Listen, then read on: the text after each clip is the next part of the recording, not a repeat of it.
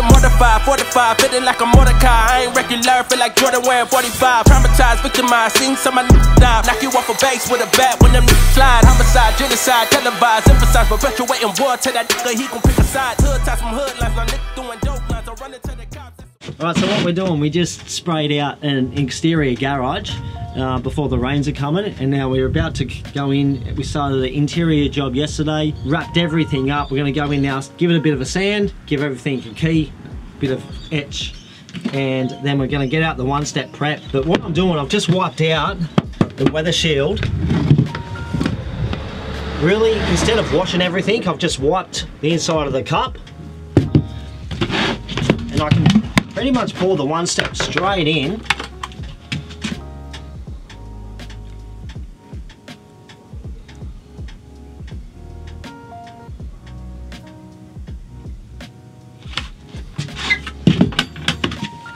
And put the lid on.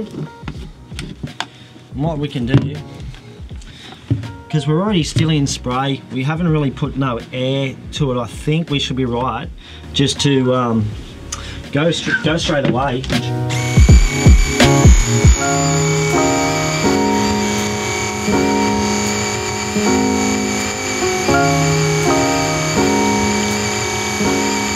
This is just our undercoat as well, so it doesn't really matter that it's, you know, going to be a bit of a different shade.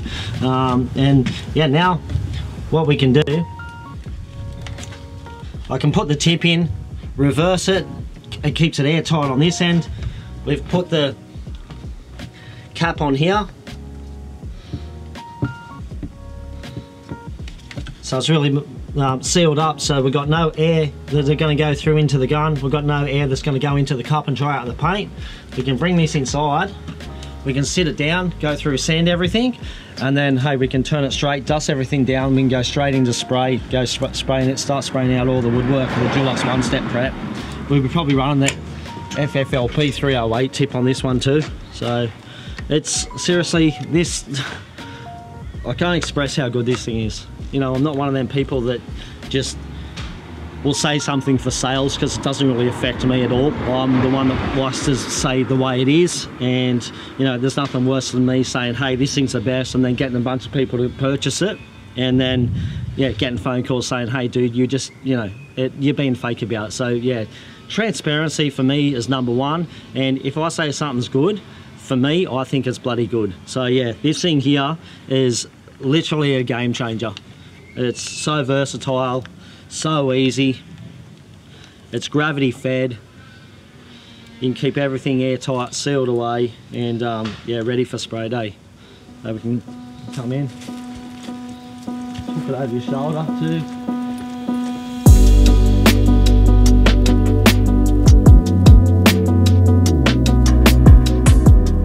Let's push these things to the limits. We've got some blue walls, we're going to be putting on a bit of white paint, so obviously you can see a lot easier. But hey, you all want to know how far this thing can go, and we're going to put it to the test. This thing's under pressure today. All right, we've got a full range of tips in here.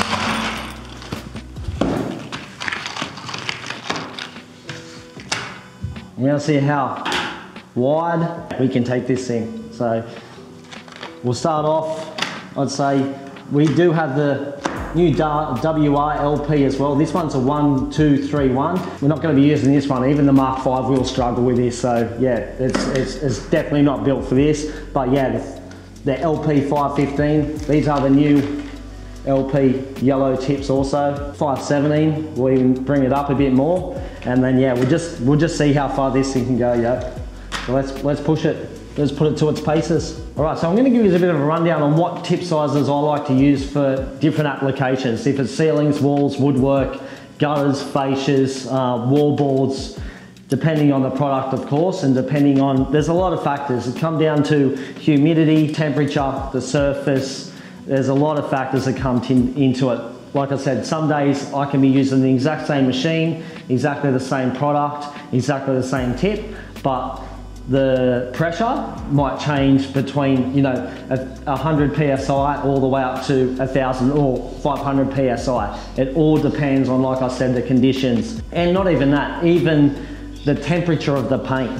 You know, if your paint is been sitting in the truck overnight and it's dropped down real low, that can highly impact the difference between if it's been sitting in your truck all day at a high heat. So everything comes into factor when we're painting. It's not ever black and white, and you're never going to get the same pressure, you know, if the conditions are different. So let's start off first. So my favorite tip, no matter what, the one I use the most for intricate work, as in woodwork, handrails, even if you're just coming in and you're blowing out corners, anything like that, is the 308, the Fflp 308. It's my favorite tip when I'm fine-tuning any woodwork or anything like that. It just puts that right amount on. It's not too heavy. You don't have to worry about sagging. You don't have to worry about any drama of, so this is it here, the 308.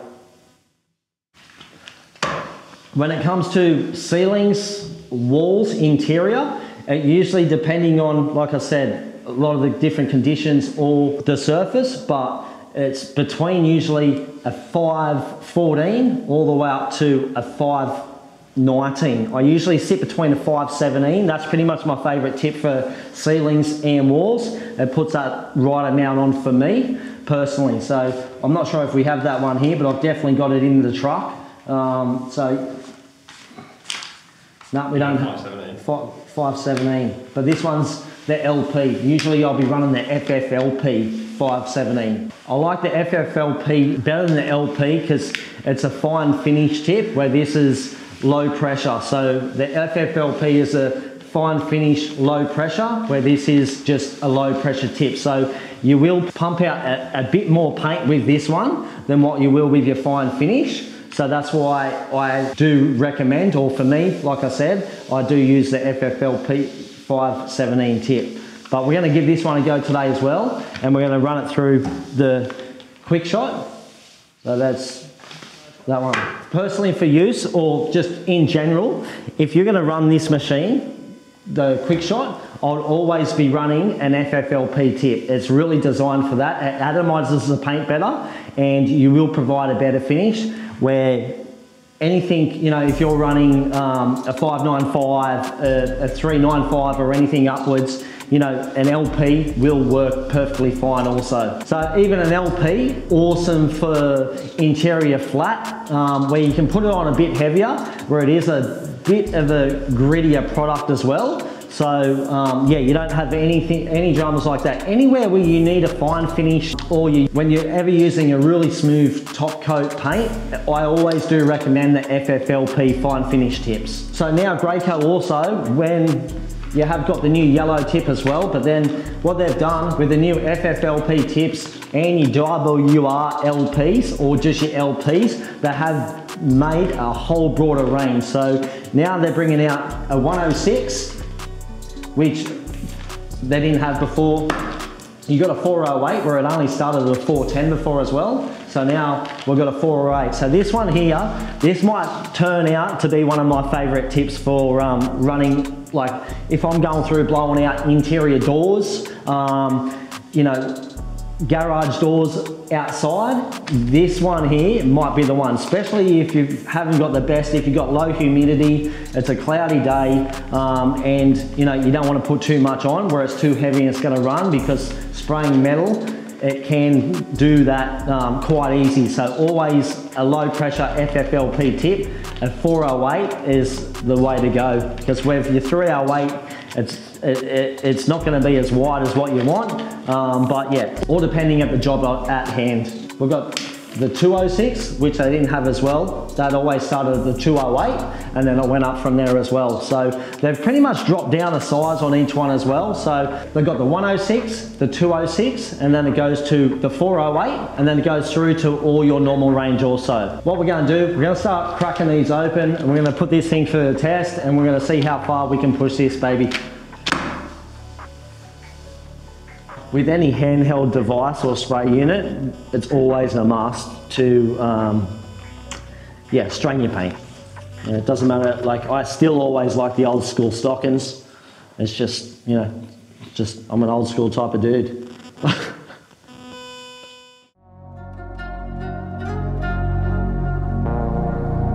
you know, one of the most thickest products. Oh yeah, she's smooth, really.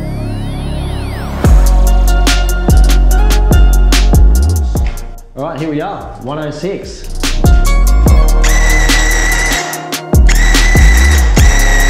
I definitely recommend using a lacquer, a stain, or thinned out clear or something like that for a 106.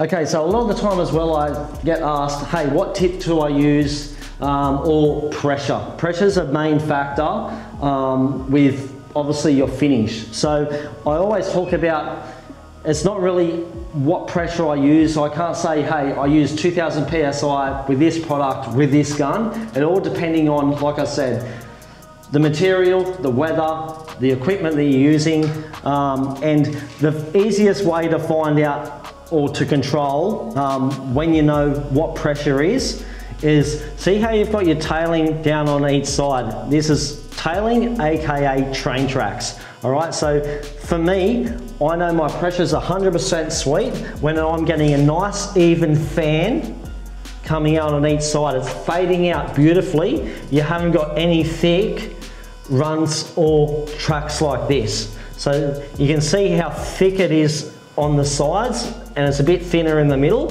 okay? So I will go through a bit later on with the other tip when we atomize it a bit better, and I'll show you exactly what I mean when you fine tune with your pressure, with your material, whatever you're using, how it will fade out on each side. So when you're doing each pass, that you're not creating any lines or differentials between your microns or the build-up of your paint. So yeah, you always want it to overlap to like a 30 to a 50% overlap on each pass, and you want it to be seamless, and then you want it to fade into each other seamlessly.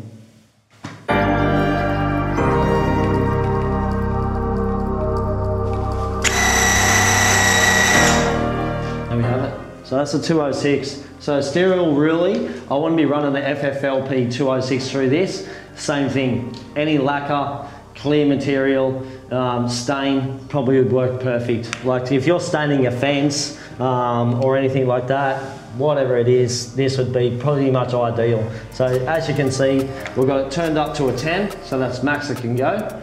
And we're still producing them train tracks. So a 206 is definitely still not designed running the Dulux one-step prep. Like I said, it's a very thick material as well. It's one of the thickest products on the market as a primer. It's very similar to the Dulux Weather Shield. So yeah, I wouldn't recommend a 206 for any really thick paint material.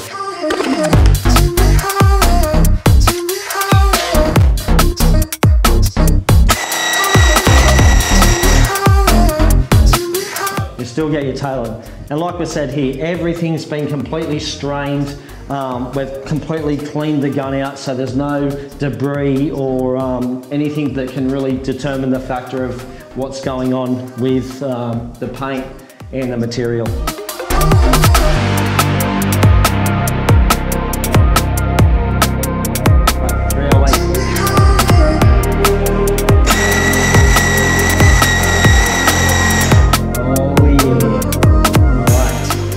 So the 308, and I'm so happy that it runs perfectly through the QuickShot. This is one of the, one of the things that I'll be using a lot of the time. The tip, spraying out intricate woodwork. You're not dragging through leads through property, through the house or anything like that. So you could just carry it around, spray all out your woodwork, and I'll show you. See the difference between how I was saying with your pressure. When you know that you've got a nice atomization on each side where it's faded out like that, without any thick edges, or it's not stopping on a nice sharp edge like that, you know that this is the right pressure for the application and the material and the machine that you're using at the time. All right, so what we're going to do now, we're going to put in the 408 and we're going to see how it sprays.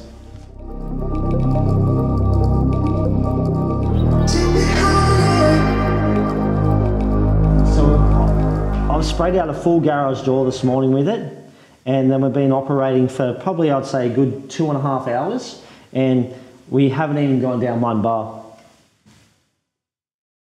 That's what I'm saying. You can get a whole day, you know, off and on, a whole 8-hour productive day of spraying with one full charge of the 18/54 volt Flexi D-volt battery. Blah. So as we can see here, we're sort of maxing out with the tip, with the product, with the machine. So either you need to thin it out a little bit, depending on your material, or you are using a product that's too thick at the time for this machine. So I'd probably step it up to maybe a 410, and then it'll work fine. So next up, what we do, we'll be stepping it up and we'll be putting in the LP 515 tip, and we'll see how it goes, Joe.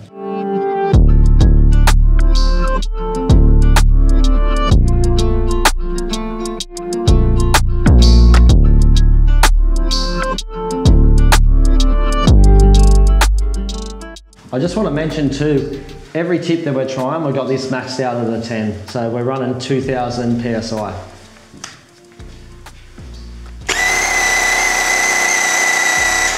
Oh yeah. So this is the LP 515, and as you can see, very similar to the 308. I did do a double pass on this as well, remember, so where I shouldn't have, but you know, this is a double pass of the 308, so it would have been half of this.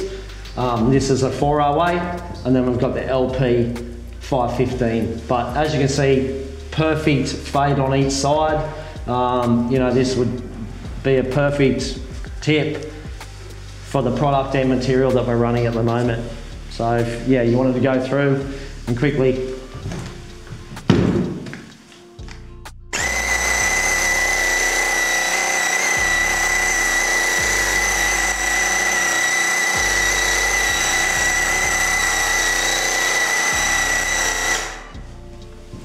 blow out undercoated door and frame. That's how quick it is, that's how simple it is.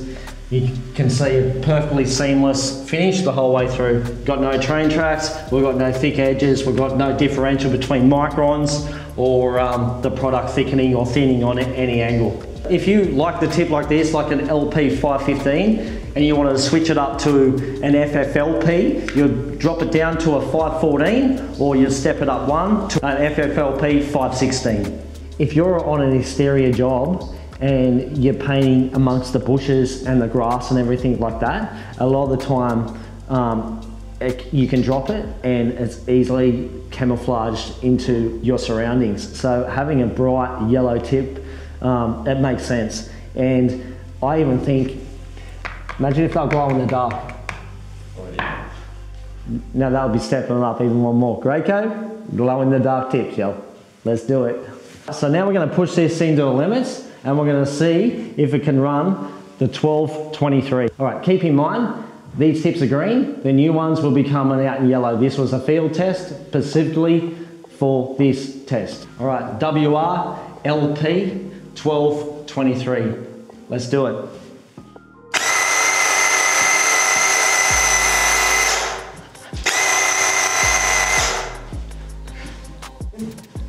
Hey, it pumps it out.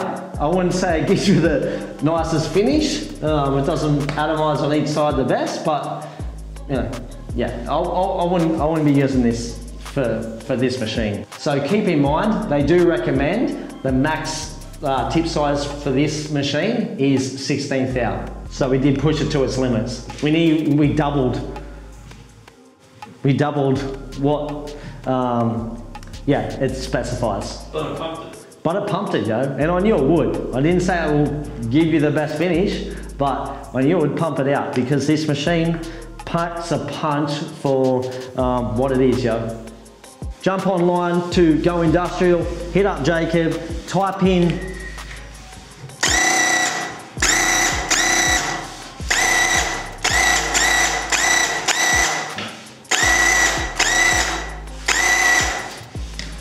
P for J.